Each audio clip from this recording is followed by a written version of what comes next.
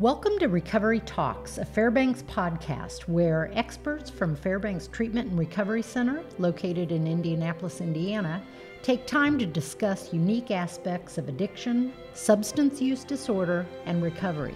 I'm your host, Kathleen Gill. I've worked at Fairbanks since 2007, and I am a woman in long-term recovery. Joining me today on Recovery Talks is Barb Elliott. Barb is the president and CEO of Fairbanks. Barb, thanks for sharing your time with me.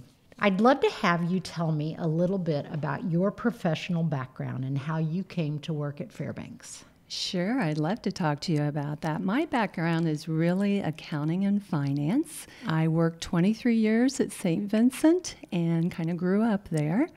The way I came to Fairbanks was the previous CEO, Helene Cross, talked to me about the mission and the passion, and I have a brother-in-law who's in recovery, so very passionate about the mission. So started there about 11 years ago and have been CEO for almost 2 years now. So what did you do for the first 9 years of your career at Fairbanks? So I was actually using my background in accounting and finance. I was the chief financial officer. For people who don't know, can you please give us a little bit of background about Fairbanks on the whole? Yeah, Fairbanks is going to be celebrating its 75th anniversary here in 2 years. It is a not-for-profit agency. I'm proud to say we're part of United Way, helping serve the community. Our mission is really treatment for those who have substance abuse issues, but we're really focused on recovery and helping people. Tell me about the services that are provided at Fairbanks. Yeah, we have a long continuum of care. So we start out with preventative education. We have inpatient and outpatient services. We have supported housing for individuals who are going to our outpatient services. And I think one of our most important programs is our recovery management program. It is so important for people to stay connected in their recovery because, as we say, if you can stay connected for a year, you can cut down on that recidivism rate almost 30%. We also have a couple of long-term residential facilities, one for men and one for women.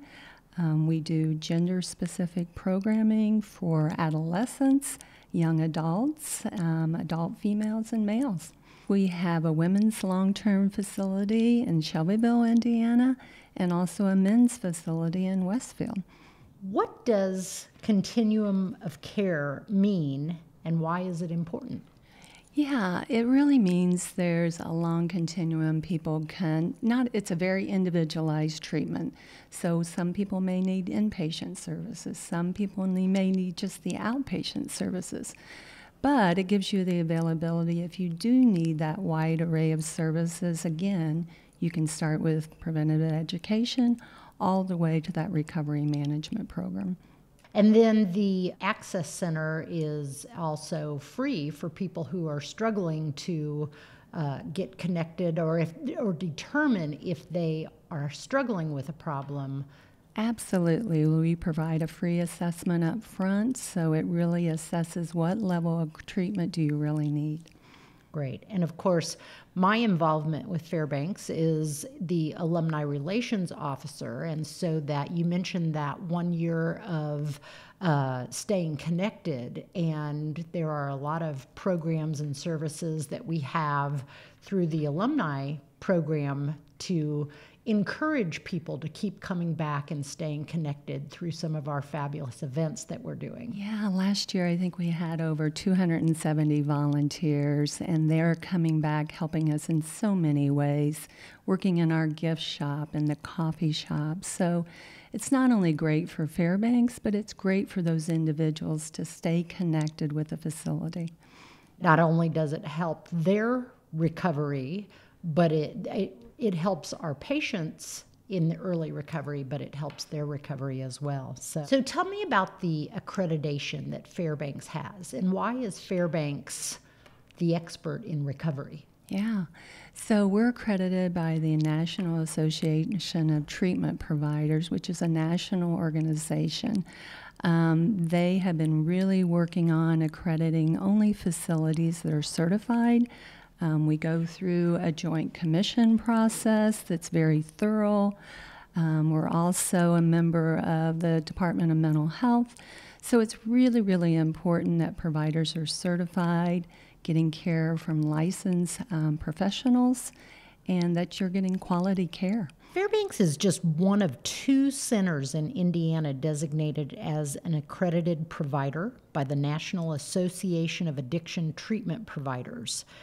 Barb, what does that mean and why is that important? Yeah, you want to make sure you're receiving quality care, and that really gives you the designation that you have licensed certified professionals that are providing that quality care. NATAB has been very careful to certify only those providers. You want to make sure you're not getting someone who's going to fly you to Florida free for 30 days and think you're going to get fixed. This is a long-term recovery process. It's a disease that really needs that long-term recovery. Well, and it's hard when you come back into a community and you leave all of your recovery resources behind. And so if you're right in your community, that helps as well. So I want to put in a little plug for the Fairbanks Alumni and Volunteer Program, because that is an amazing way to stay connected and be a part of the recovery community.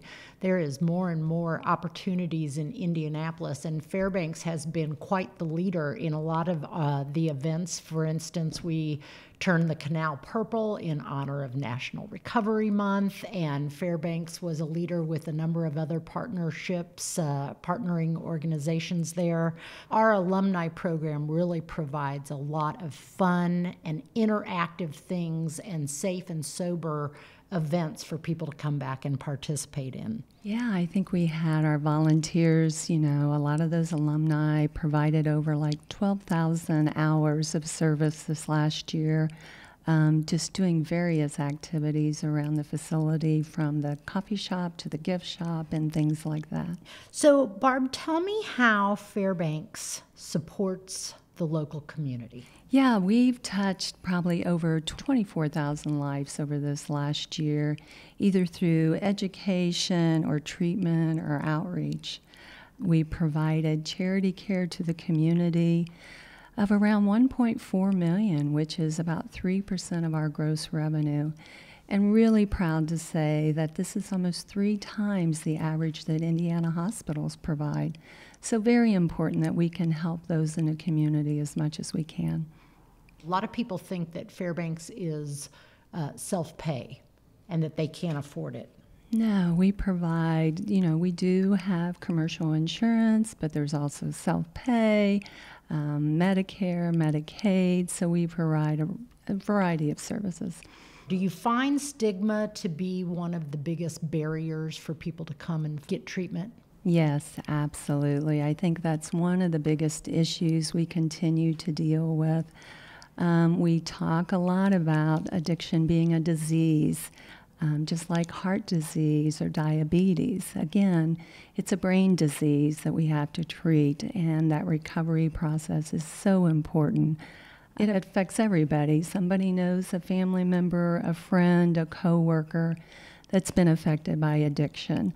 A lot of people think, just the poor are affected, and that's not true. They want to say just pick up your bootstraps and move on, and we know that's not true. So we really have to work on the stigma issue. Tell us a little bit about what you offer from a clinical standpoint. So again, we have licensed social workers, we have a psychiatric nurse practitioner, and 2 licensed addictionologists, so a wide variety of care. What is unique about Fairbanks and its operations? Well, I think we try to be cutting edge with the latest innovative programs that we can provide. For instance, the latest programs we're looking at is telehealth. We're doing telepsychiatry, where we're able to provide psychiatric services off-site. People have a lot of trouble with transportation or getting to the facilities, so we want to be able to go out in the community, and that will allow us to do that. We're also looking at our intensive outpatient that we can provide at home. which is individual therapy. Again, really for professionals that maybe are traveling or can't get to the facility. So we think that's very unique. More of a Skype kind of a concept? That's exactly right. Okay. So you can see each other, the psychiatrist can see the movements of the individual, and really can just talk to each other and see each other. Okay, that's interesting. And then there's a new program called Origins. Tell me a little bit about Origins. Yeah, that's our trauma program. We know that women are affected especially with trauma, which is usually related to some of their substance abuse issues. We have an employer services program that we just started a new division maybe 6 months ago. We know employers are having trouble with their workforce with turnover and absenteeism and things like that. So we really want to proactively help employers to help their employees up front, try to treat addiction as soon as we can. We know it not only helps the employee, but it also helps the employer to cut back on healthcare costs. Fairbanks is coming up on its 75th year in business, and my understanding is that in 1945, when what was Indiana Home for Men at that point in time opened its doors, you provided services to men and only alcoholic men at that point in time. You've come a long way, haven't you? So from there, we started providing for care for women. We also added the treatment for adolescents, and the expansion's been just immense. As there is so much coverage in the media about the opioid crisis that's going on, what is the most prevalent substance use that you folks are seeing at Fairbanks? So I would say there's prescription drug use, there's heroin, but we still see alcohol is the number one issue we're dealing with. How is Fairbanks unique compared to other treatment facilities? Well, I think one of the facilities we have people are just not aware of yet is Hope Academy. It's a mayor-sponsored charter high school for grades 9 through 12. We're really trying to help kids that have recovery issues with alcohol and drugs. They even receive a Core 40 diploma when they graduate They from. absolutely do, and I think a misnomer is people don't understand it's tuition free. Great. So if someone is concerned about themselves or a loved one, what should they do? You want to seek treatment in an accredited facility, a licensed professional. Again, as we talked with NATAB, you can go on their website and look at accredited facilities that are available. It doesn't have to be Fairbanks. We just want you to seek help. And the free assessment that is in the Access Center, that is a great first place to start. That is absolutely right. You're well aware of the motto of Together We Can at Fairbanks. Barb, how would you finish that statement? Together we can what? Together we can live a life of recovery. Together we can overcome addiction. And together we can make a difference. Thank you very much for your time with me this afternoon. Thanks again, Barb, for joining us. We appreciate all that you do for Fairbanks and the local recovery community. This has been Recovery Talks, a Fairbanks podcast. If you or a loved one needs support in the journey of recovery, the experts at Fairbanks Treatment and Recovery Center are here for you.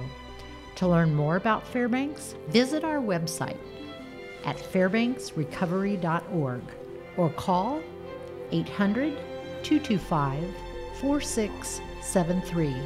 That's 800-225-HOPE for immediate help. Thanks for listening.